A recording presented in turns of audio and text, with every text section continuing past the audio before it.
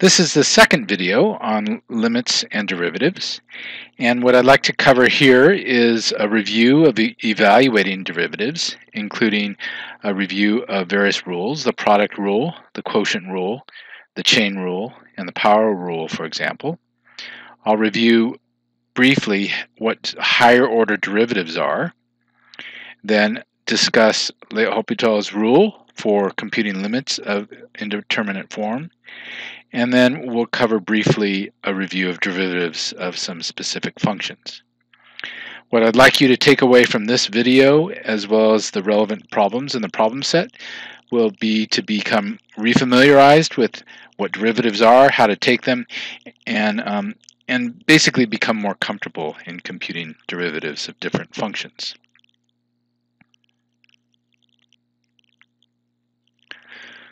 So let's compute some derivatives.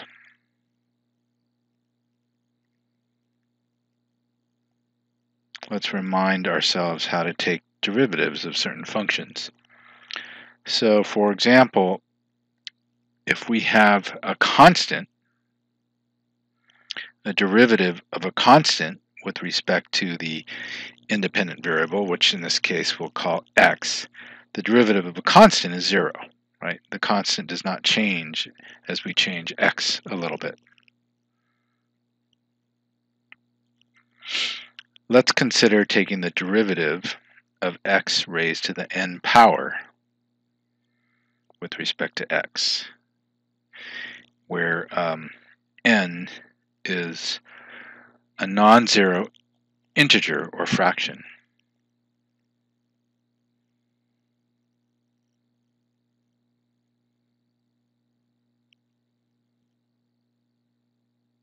It can be an integer or fraction, but it can't be 0. So the derivative of that is, remember we have to multiply the exponent n by x, and then we subtract 1 from the exponent. So that's n times x raised to the minus n power. Right? So for example, the derivative with respect to x of x cubed is equal to 3x squared.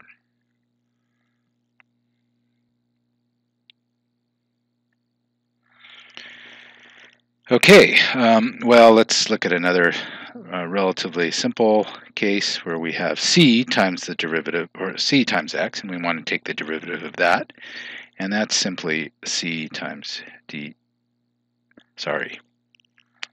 c times a function of x, which we'll call u, and we're taking the derivative of that, and that's just c times the derivative of u with respect to x.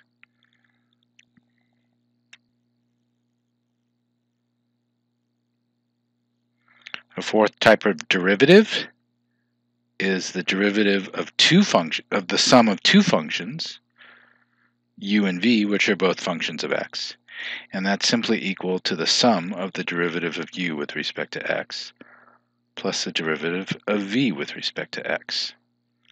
And likewise, we can take the derivative of the difference of two functions, and that's the derivative of u with respect to x minus derivative of v with respect to x.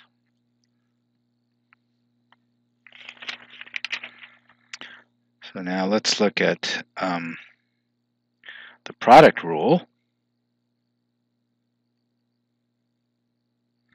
for derivatives. If we want to take the derivative of the product of two functions, u and v, then remember we have to take, well, we would take u times the derivative of v with respect to x, and we add that to v times the derivative of u with respect to x. Well, the derivative of the first times the second plus the derivative of the second times the first. The quotient rule, and actually, well, I don't really like the quotient rule myself because it's just another rule to remember. I prefer to apply the product rule,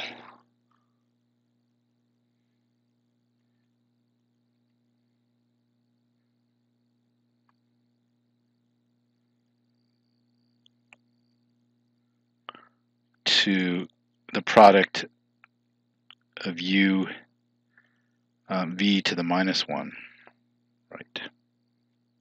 Okay, so that is if we want to take the derivative of u over v, we can write that as the product of u times v to the minus 1, and that's simply equal to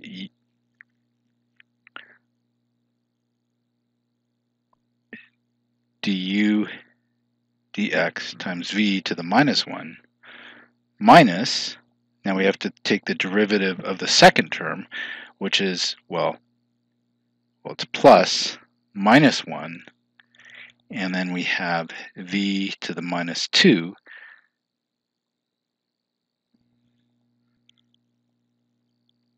dv dx times u.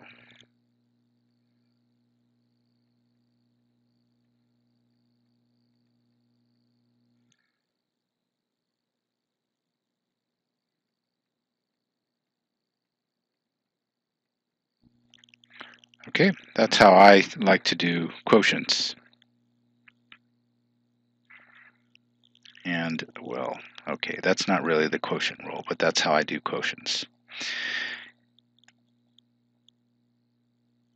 Let's look at the chain rule.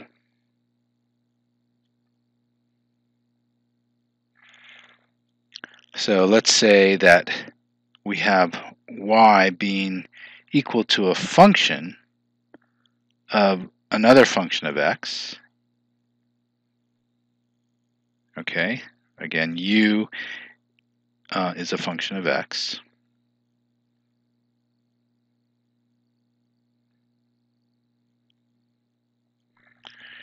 And we can write that, the chain rule says that the derivative of y with respect to x is equal to the derivative of f with respect to u times the derivative of u with respect to x. And we're using Leibniz's notation for derivatives, and it's convenient because this equation looks and acts just like the product of two fractions, df over du times du over dx. So, for example, if we have y is equal to, say, cosine of x squared plus 1, so f is the cosine function, and u is equal to x squared plus 1. So the derivative of y with respect to x is equal to the derivative of cosine with respect to u, and the derivative of cosine is minus sine.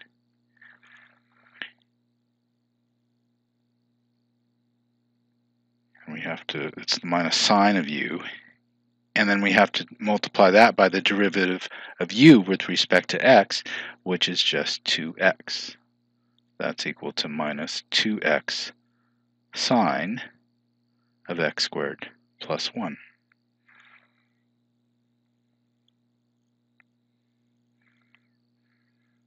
And then last, let's cover the power rule.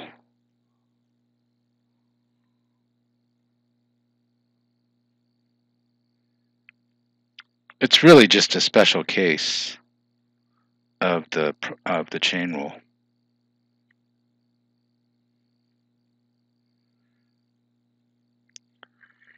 And so if we want to take the derivative of u raised to the n power, then that is just n times u raised to the n minus 1 times the derivative of u with respect to x. Okay, so that's a review of some basic how to take various derivatives. Now let's talk about derivatives of higher order or higher order derivatives.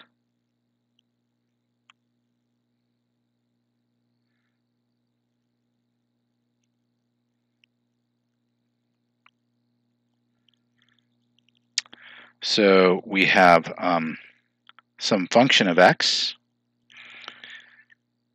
F prime is oftentimes what we'll just write to describe the derivative of f with respect to x. F prime prime is often what we'll use to describe the derivative of f prime, the derivative of df dx. And we can also write that as the second derivative, d squared df dx squared, right? It's a second derivative.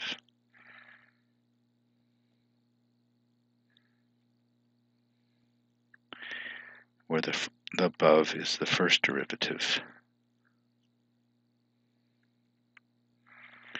And we can continue with f triple prime, which is equal to the derivative of the second derivative.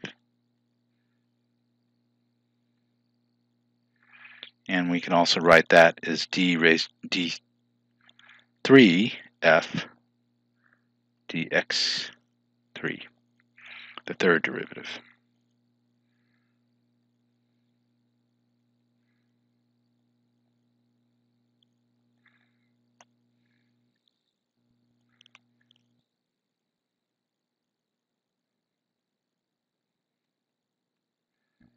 And so on. I wanted to talk about, now that we know how to take derivatives, or we're reminded of how to take derivatives, let's look at L'Hopital's rule.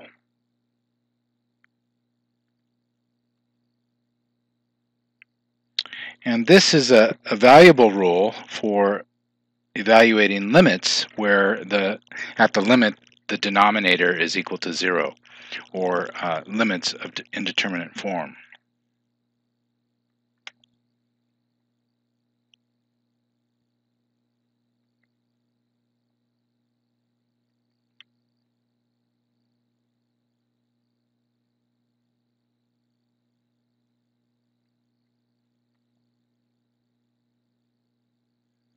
And L'Hopital's rule states that we can take the limit as x approaches some arbitrary value, a, of the quotient of two functions of x, say f of x in the numerator and g of x in the denominator, and that's equal to the limit of the quotients of the derivatives of the two functions.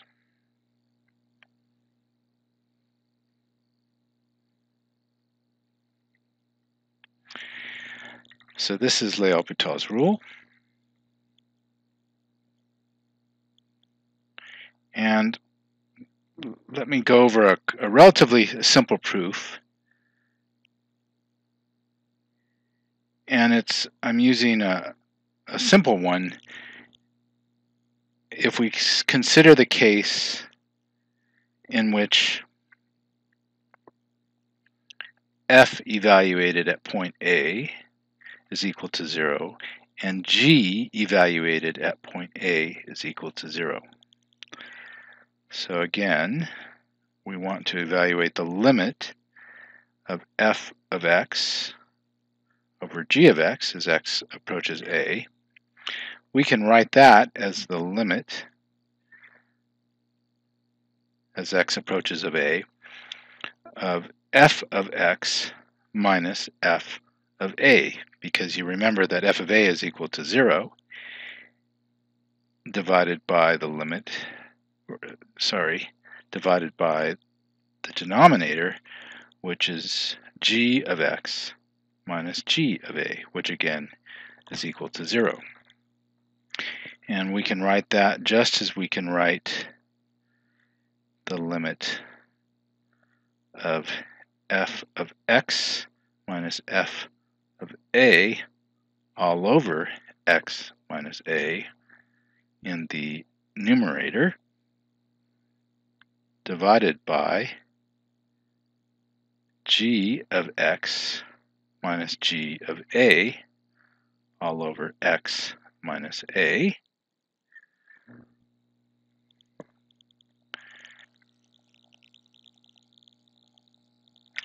And that is equal to the limit of the numerator,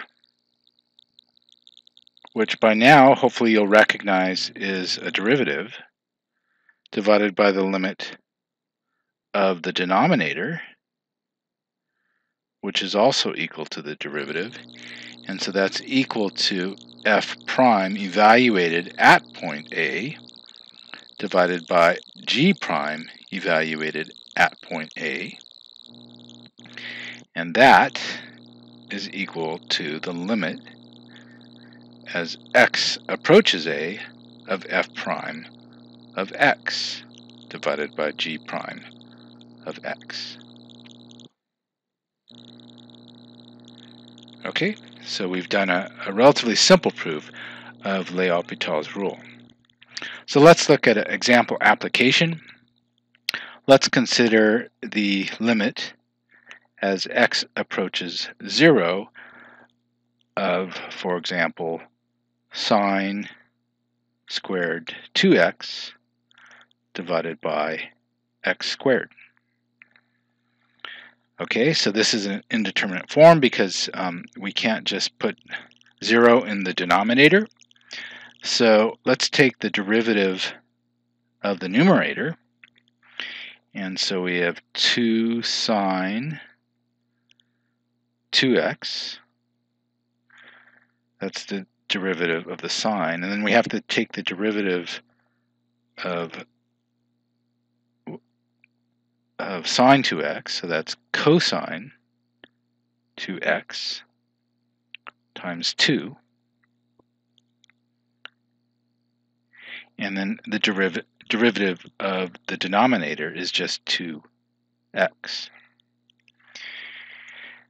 And that's equal to 4 sine 2x cosine 2x over 2x. Okay, so L'Hopital's rule says that we just take the ratios of the two derivatives and we should be able to figure out the limit, but we're still left with a limit of indeterminate form, because if we set x equal to 0, we'll have the denominator equal to 0. But you'll notice that by taking the derivative, we've reduced the exponent on the denominator by 1. So we can apply L'Hopital's rule again, right? We can say that we can take the limit as x approaches 0 of f prime of x over g prime of x is equal to the limit of the ratios of the derivatives of those two functions, which in this case is f prime prime of x over g prime prime of x. And when we do that, we take the derivative of that, we have 8 cosine, the derivative of sine is cosine 2x, and we have cosine 2x,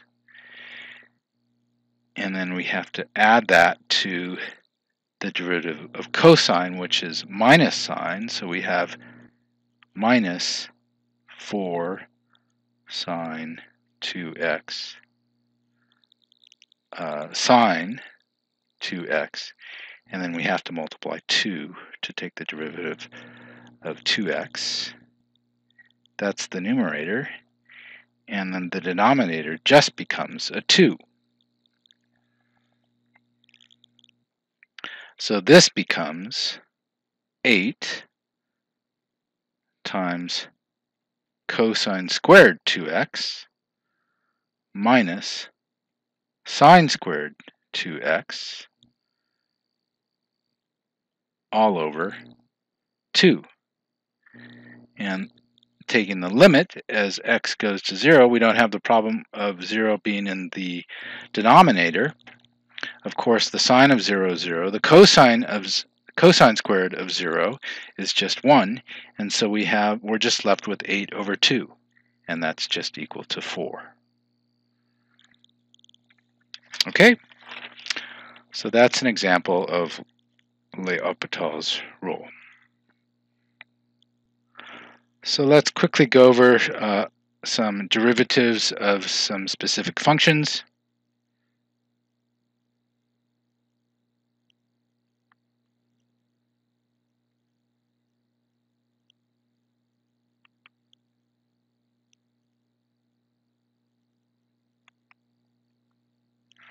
Okay, so the derivative with respect to x of e to the u power, where again u is a function of x, is simply equal to e to the u du dx.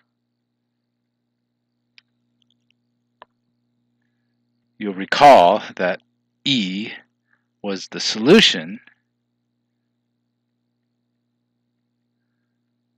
to df dx is equal to x.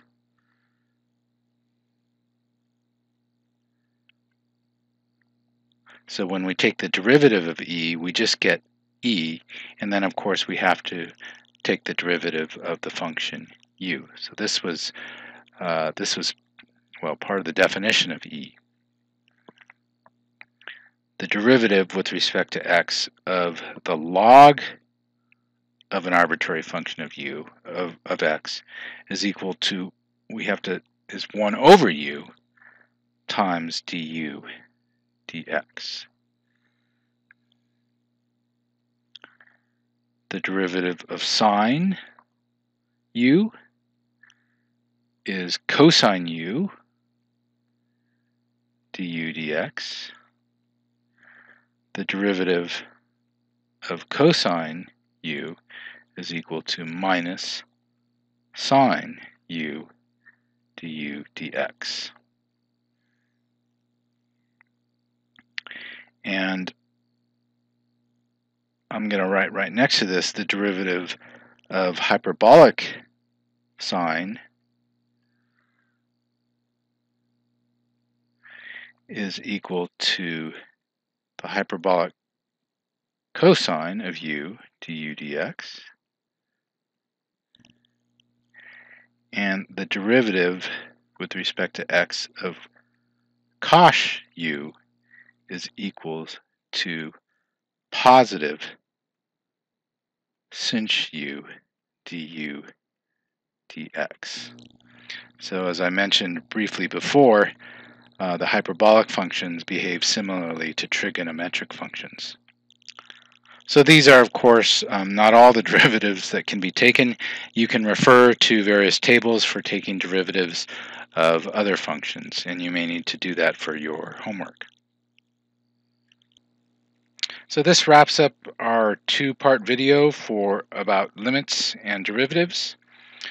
Hopefully this will help you become refamiliar with taking derivatives and become more comfortable in computing them.